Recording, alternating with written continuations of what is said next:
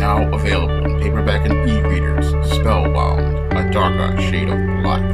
Get your copy today at your favorite online bookseller. Yesterday, the lawyers for Bill Cosby presented their arguments as related to his appeal in the Pennsylvania Supreme Court. And I'm hoping that the judges in the Pennsylvania Supreme Court are a bit more objective than the judges in the lower courts as related to Bill Cosby's case. Now, I believe that the judges in the Pennsylvania Supreme Court need to overturn Bill Cosby's conviction because this case against Bill Cosby clearly is a travesty of justice, and it also leads to a legal precedent that has made life not only difficult for Bill Cosby, but for men all across this country.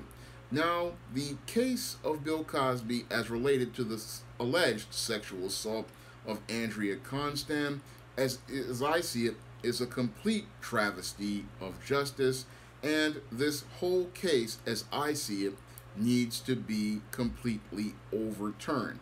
And the reasons why this case needs to be overturned is because the prosecutor, Kevin Steele, who led the charge to prosecute Bill Cosby, had a clear case of bias, and that clear case of bias led to him leading this campaign to prosecute Bill Cosby with malice of forethought. And the reason why I'm saying that your Kevin Steele has malice of forethought is because your Kevin Steele ran his political campaign to become a district attorney in Philadelphia, all with the goal of getting a conviction against Bill Cosby. And when you have a prosecutor having a campaign running on the goal of getting a conviction of an individual, that is a case of clear bias, and it's a case for a malicious prosecution. Because a prosecutor, when they are out here, they have to be objective, and their goal is to get a conviction of an individual based on not only the facts of the case, but also related to protecting the laws of this country. And your Kevin Steele was not interested in protecting the laws of our United States Constitution. He did not go out of his way to try to preserve Bill Cosby's constitutional rights in his campaign to maliciously prosecute him, and this was a violation of Bill Cosby's rights under our United States Constitution, which guarantee him innocence until he is proven guilty, and also giving him due process under the law. And Bill Cosby was not presented as innocent until proven guilty, nor was he given due process under the law, because your Kevin Steele had run on the campaign to say that he was going to convict Bill Cosby, and when he did this, he showed, again, malice of forethought, and he showed clear bias and created a malicious prosecution of Bill Cosby, because this denied him the ability to get due process under the law and be seen as innocent until proven guilty. And this also denied him his Fourth or Sixth Amendment right as related to due process under the law, where he would be tried by a jury of his peers, and those peers would be presented with evidence by an objective prosecutor who was presenting facts as related to evidence. Now, your Bill Cosby also needs to have his conviction overturned because of the numerous judicial errors inside of this farce of a trial. And this whole trial had numerous judicial errors, and the first was the Bill Cosby having himself self-incriminated and violating his Fifth Amendment rights because your Kevin Steele used a deposition in a civil trial as part of his case. Now, in a previous civil trial, your Bill Cosby made some statements, and he was assured by the previous prosecutor and the person running the civil trial that this deposition would not be used in any sort of criminal proceedings. And this was documented and signed not only by attorneys, but it was signed off by the prosecutor and in the past, and was again an assurance that this whole deposition would never be used as evidence against him. So we have a lower court judge allowing a deposition into a criminal proceeding, even though prosecutors in the past had clearly stated, we will not use this as evidence against you because this is self-incriminating and violates your Fifth Amendment rights to self-incrimination. So your Kevin Steele using this whole deposition as part of his argument is a judicial error, and this judicial error leads to an overturning of the conviction right by itself. And with this compounded with the malicious prosecution, both of these arguments are clear for a overturning of this conviction, because we have a prosecutor who has a clear case of bias and a clear malicious prosecution, because running a campaign with a goal of convicting an individual clearly shows that this prosecutor is not acting in the best interests of the state. This prosecutor is clearly biased against an individual, and that's not the prosecutor's job to go after individuals. Their job is to go and try to prove the state's case as based on the evidence, not based on feelings. And taking a deposition that was for a civil trial and using it in a criminal trial, that is unethical, and that's something that a district attorney should be removed from office, and as I see it, should be disbarred legally, because that's just completely unethical to do, to take evidence that you know is not going to be to incriminate someone. That's just completely unethical as I see it. Now, in addition to the malicious prosecution and the using a deposition that should not have been used, there were several witnesses that were brought in to this whole prosecution that should never have been brought into this whole case. And those witnesses were these women who were brought in to make statements against your Bill Cosby. However, none of these women witnessed the sexual assault of Andrea Constead that was alleged to have happened, and none of those women saw Andrea Constead or had any contact with Andrea Constead to witness any sort of sexual activity between herself and Mr. Cosby. And these were witnesses that were allowed to testify as by this judge in the criminal trial based on hearsay. And in the United States, as related to our court system, you are not allowed to use hearsay as a testimony against an individual who is being charged with a crime. Hearsay is not witness testimony, and any judge in any court proceeding who is ethical is going to throw those witnesses out, because hearing that somebody said or did something is not a witness. That is somebody who cannot be, their information cannot be confirmed by police detectives, nor can their testimony be confirmed as a factual observation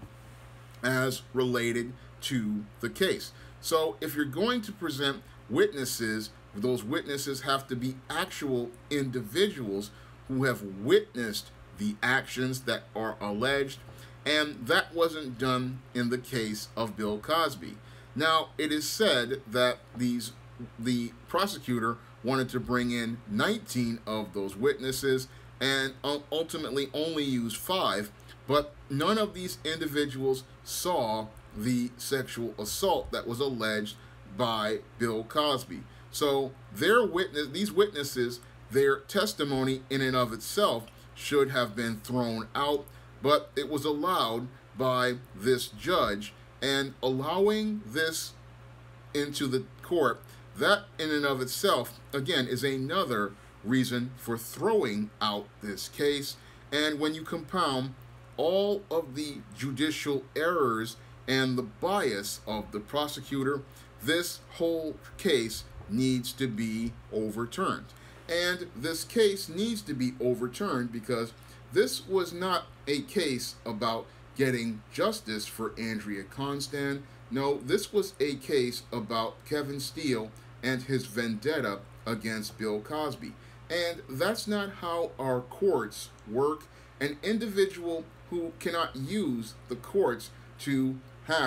push a campaign to push their own personal vendetta against an individual. That is what we fought against in the Revolutionary War. We fought against King George using the courts to railroad people, and that's why we had a revolution here in the United States. And it would be a travesty of justice to allow this conviction to stand, because it stands against everything our United States is all about. Our Constitution guarantees all people the right to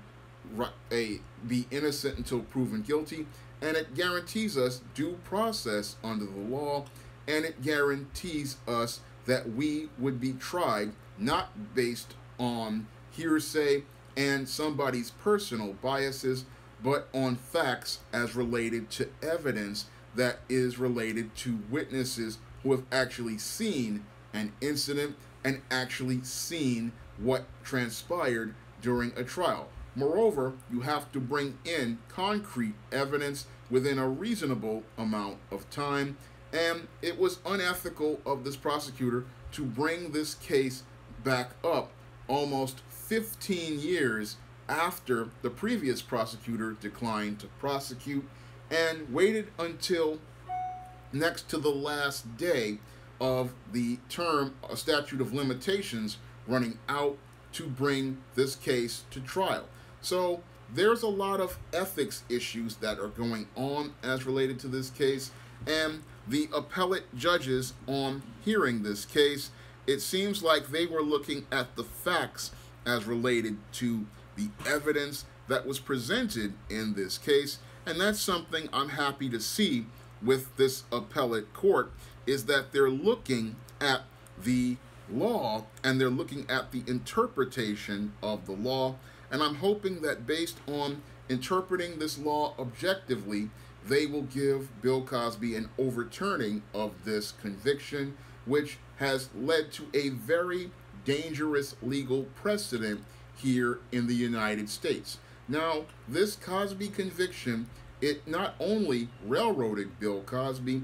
but it also changed our standard of law here in the United States. And that changing of the standard of law here in the United States changed our standard from giving us the concept of innocent until proven guilty, and it took us to the standard of trust and believe. And the standard of trust and believe was something created by the feminists who were a part of the Me Too movement. And these feminists, like the women who were a part of the Jim Crow era of racism here in America, they want us to trust and believe a woman based on her word and her allegations that a sex crime or a sexual harassment or a sexual assault took place. And they don't want us to follow the concept of our United States Constitution,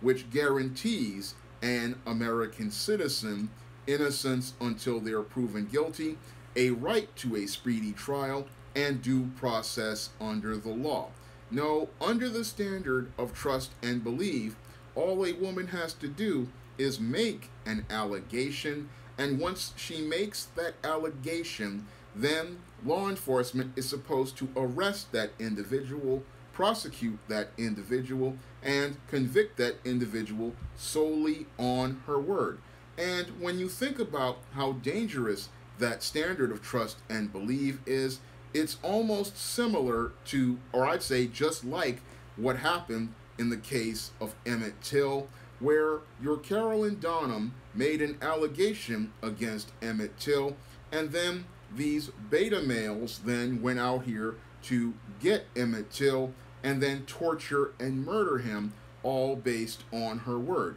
And in addition to Emmett Till, there were hundreds of thousands of black men who were lynched based on the word of a white female, and towns like Rosewood and Black Wall Street were burned down based on the trust and believe standard of white females. And we can't have a society run on the standard of trust and believe, because under the standard of trust and believe, no man would ever be safe, because all it would take is a simple allegation by one female,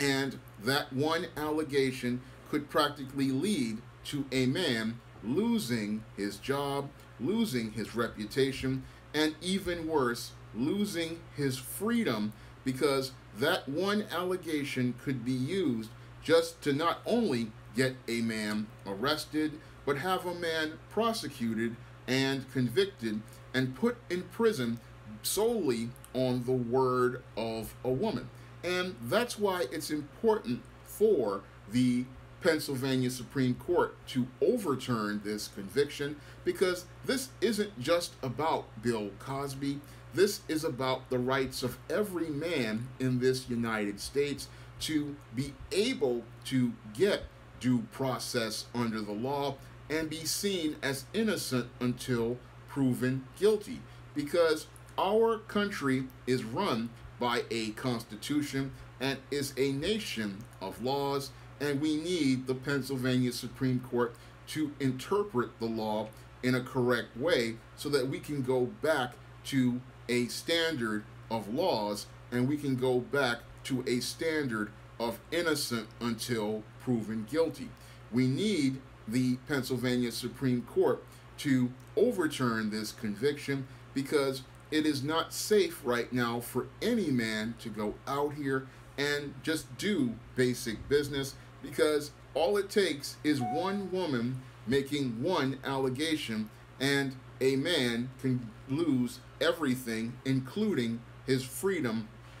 solely on the word of a woman. And we should not live in a standard of gynocentric Jim Crow, where men are second-class citizens in a nation that they build, and that standard would destroy our economy and our ability to build anything, because if we do not have a standard of law where men are innocent until proven guilty, then men have no incentive to live their lives and pursue things that make them happy, and they have no incentive to go out here and build businesses or build an economy in our country, because they would fear losing everything, all based on the allegations of a woman who could have them arrested, prosecuted, and convicted, and destroy everything that that man built, all because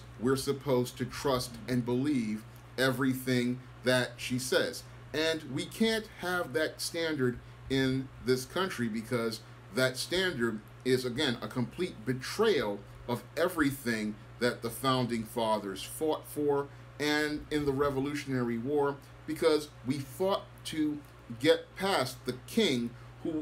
George, who was using this very same standard of trust and believe to go out here and prosecute people based solely on his word. So the standard of trust and believe needs to be taken down, and it's up to the Pennsylvania Supreme Court to, as I see it, go out here and send a message to everyone that everybody, male or female, must live under the standard of the United States Constitution, and everybody must follow the laws of the United States Constitution, and every prosecutor must follow those laws and be objective. And that's the message that must be sent by the Pennsylvania Supreme Court as related to the case of Bill Cosby. Because in the case of Bill Cosby, this is not just about a black man having his rights violated. This is also about a group of feminists who want to use this prosecutor's judgment to further violate men's rights in this country. And the standard of trust and belief is the same standard that lynch mobs used to murder not only black people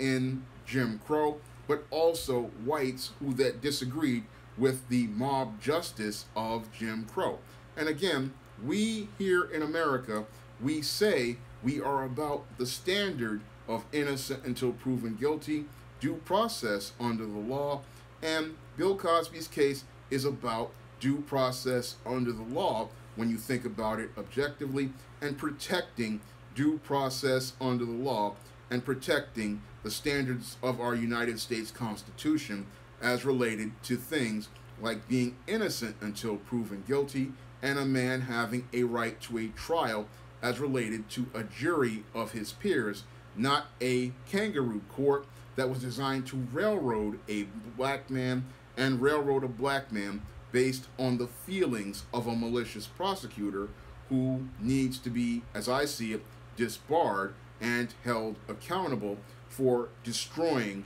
our Constitution in his obsession with trying to go after this celebrity in an effort to elevate himself. This man needs to be held accountable, and this conviction needs to be overturned, because this conviction is a complete travesty of justice, and this conviction is something that needs to be erased from from the records, because this conviction is a complete betrayal of everything our country stands for, and it's a complete betrayal of everything that every American out here stands for. And if you, as I see it, this conviction, it needs to be overturned. And I'm hoping that the judges of the Pennsylvania Supreme Court, when they hear this case, now that they've heard the arguments, they will overturn this conviction and get this country back to a standard of innocent until proven guilty, and send a message to all of these feminists that we are not going to trust and believe anything a woman says, because every citizen in this country has a right to be innocent until proven guilty, and they have a right to due process under the laws of this United States Constitution. Now, if you want to see me make more videos like this, you can donate to my Patreon, my PayPal, or my Cash App by clicking the links in the description box. And if you want to try some of my SJS Direct publications, you can pick up all of those books on Amazon.com in paperback and Kindle format. You can also find them on Smashwords, the iBook Store, and Google Play. That's all I have to say for this video. You can comment, rate, and subscribe.